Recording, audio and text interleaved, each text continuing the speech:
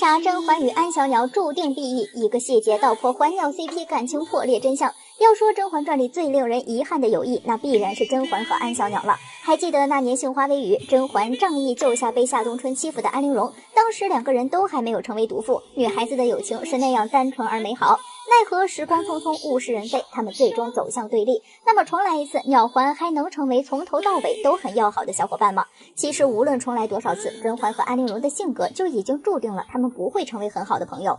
这个从细节就能够看出来，两个人无论是在思想还是道德观念上都有着巨大的差异。而这份差异最明显的地方，也就是安陵容去刺杀于答应的时候，当时皇上下旨杀掉于答应，于答应不从，后宫其余人都不想管这件事儿，只有安陵容亲自冲到冷宫，以甄嬛的名义杀掉了于氏。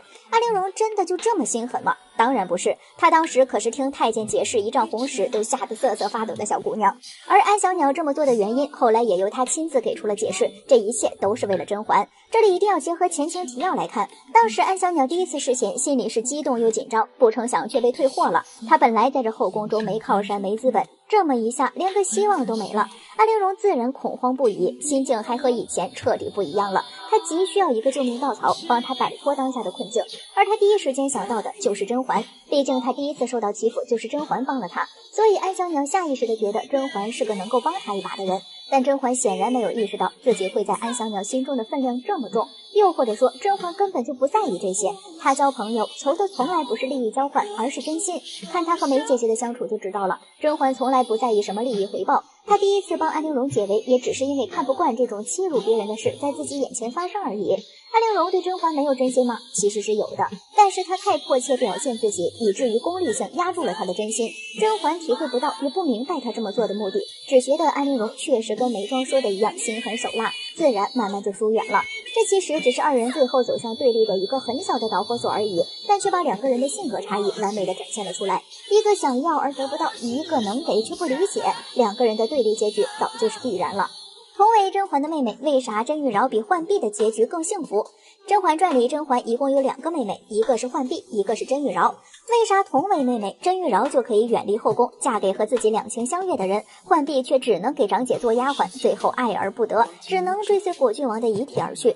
从出身上来说，浣碧是罪臣之女，她母亲的身份一直不能公开，这也是甄远道并没有将浣碧身份公之于众，而是以侍女的身份养在家里的原因。虽然甄嬛和她的母亲一直知道浣碧的真实身份，对待浣碧也一直很好，但从小被当成下人，说浣碧心里没有一点不服和怨气，那是不可能的，这也就养成了浣碧善妒、小心思多的性格。而甄玉娆和甄嬛同父同母，是甄嬛真正的亲妹妹，正统的甄家大小姐，性格也是和甄嬛一脉相承的高傲善良，并且甄家后期全家获罪流放，一家人被发配到宁古塔，甄玉娆也是一起跟着去了的，所以她更加坚韧，有着一身傲骨，也清醒皇宫是最能吃人的地方，因此就算皇帝因为容貌青睐她，她也会果断拒绝，不当纯元周边。甄玉娆就是甄玉娆，只可独一无二，不能为人替身。反观浣碧，她的最大愿望则是能找到一个好的依靠。浣碧并不独立，她的自尊心也只体现在别人有的我为什么不能有，所以很多人说浣碧能共苦但不能同甘，因为她对甄嬛有着很强的攀比心理。甄嬛刚受宠时，她也跟着穿红戴绿，企图引起皇上的注意。甄嬛喜欢果郡王，她也跟着喜欢。虽然最后她真的爱上了果郡王，但她凡事偏要强求的性格，也注定了她必然不会有好的结局。这么一看，自尊自爱的甄玉娆能收获真爱，过得幸福也不奇怪了。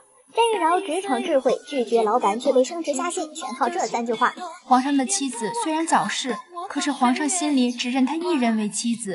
皇上与您的妻子都很喜欢彼此吧？臣女知道皇上喜欢臣女，既然喜欢，就应该成全对方的心意。要说世界上最爱收周边的男人，那一定是大胖菊。他的后宫里可是塞满了各种周边，纯元的、华妃的、甄嬛的等等等等。就这么一个周边集邮狂热爱好者，居然还有他集不到的周边。不但没集到，还哄得大胖菊这个老油条乐呵呵的合不拢嘴。是谁那么有本事？当然是我们全剧最坦荡，说不入后宫就不入后宫的甄玉娆。大胖菊看到甄玉娆的第一眼，集周边的 DNA 一下就动了。为了把甄玉娆集回宫，四大爷的如意算盘可是敲得啪啪响。甄嬛多次阻拦都没用，连着送画送首饰，还把自己的玉佩给甄玉娆让她保管，这不明摆着喜欢人家吗？但面对大胖菊的直球攻击，甄玉娆却直接拒绝了，而且拒绝的十分完美，这让皇上这个讲话如同圣旨一样的人都挑不出错处。他是怎么做到的呢？首先，先找到共情点，玉娆妙就妙在抓住了皇上对纯元的爱，并以此来反问皇上，让皇上通过承认对纯元的爱来承认自己和允许的爱。虽然这有点道德绑架的意思在，但咱就是说，四大爷既然立了这个人设，那也没规定除了他别人不能用啊。其次，把难题抛给四大爷，堵住他的口。玉娆直截了当的告诉四大爷，他只想做心爱之人的妻子。四大爷既然有了心爱之人，又怎么能把他当妻子？直接给四大爷哐升价值，把四大爷给整的直接没话说了。最后给台阶儿，四大爷再怎么说也是皇帝，玉娆只是不想嫁给他，又不是不想活了，再怎么样也不能让四大爷下不来台。于是乘胜追击，告诉四大爷，既然喜欢，就应当成全对方的心意。四大爷呢也是聪明人，本来就没话说了，别人给台阶，他岂有不下的道理？而且现在松口，他也能够落一个忍痛割爱、成全良配的圣人的名声。于是借坡下驴，两方也算是皆大欢喜。不得不说，玉娆妹妹这脑瓜子就是聪明呀！这玉娆的拒绝话术3连，你学会了吗？同是背叛甄嬛，为啥静妃轻松被原谅，安小鸟到死都被憎恨呢？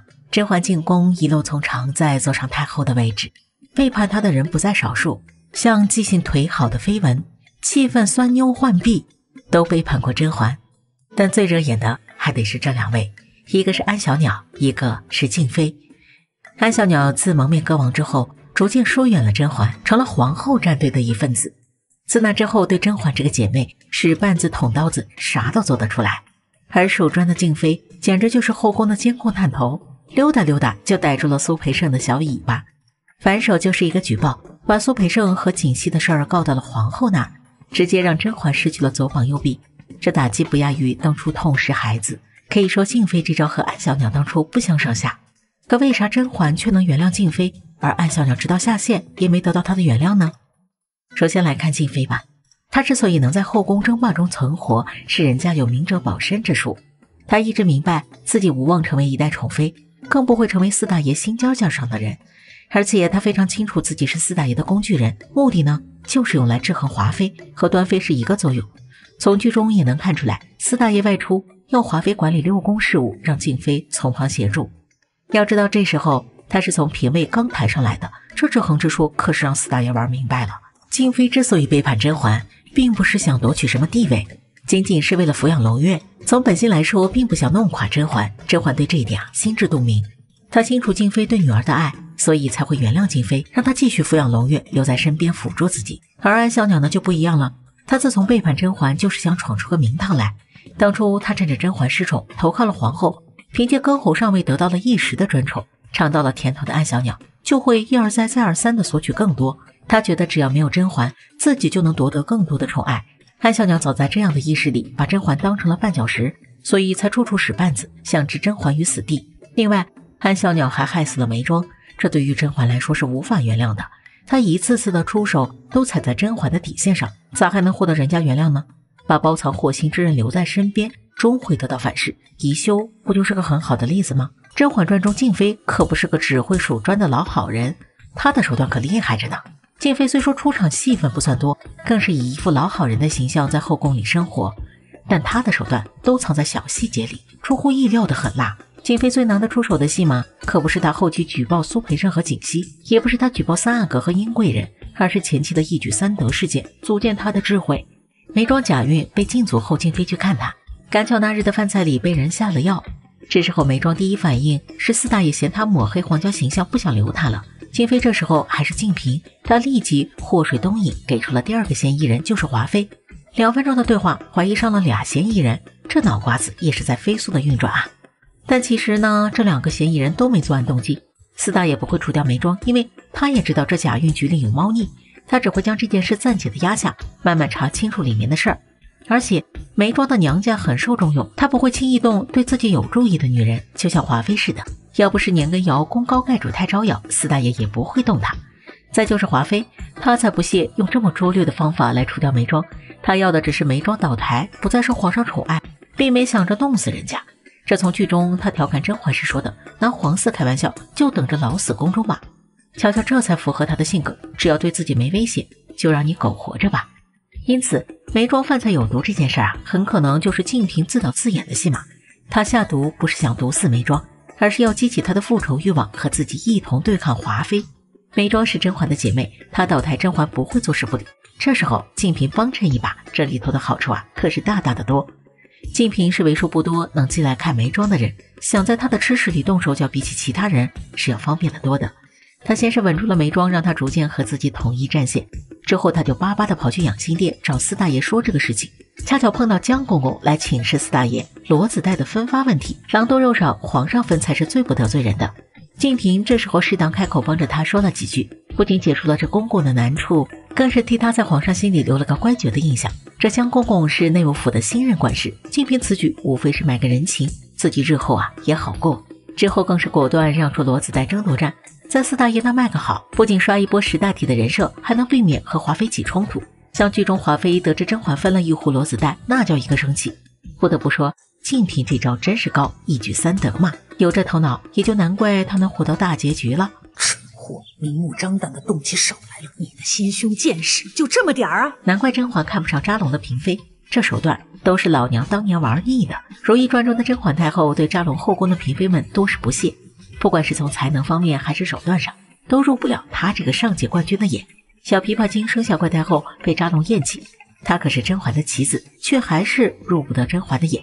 他觉得白蕊姬出身低好拿捏，更觉得她眼光短浅，不堪大用。要知道白蕊姬之所以能成为嫔妃，还是甄嬛在背后指点，曲有误周郎顾，一首错曲成功让扎龙注意到了这个娇俏的人儿。当初甄嬛和四大爷相遇那年，杏花微雨，你说你是果子狸，杏花身影，甄嬛吹箫作曲，成功吸引了四大爷，也是一出遇得周郎顾的戏码。不得不说，嬛嬛的手段和眼光一直都在线。小琵琶精也算是甄嬛手下最得力的干将了，帮她做了不少事儿，比静嫔和奕欢有用多了。而白蕊姬自己从进宫到下线都抱着琵琶，感叹自己这一身呐。再就是嬛嬛偶然学到安小鸟上位技巧，也用到了扎龙的后宫里。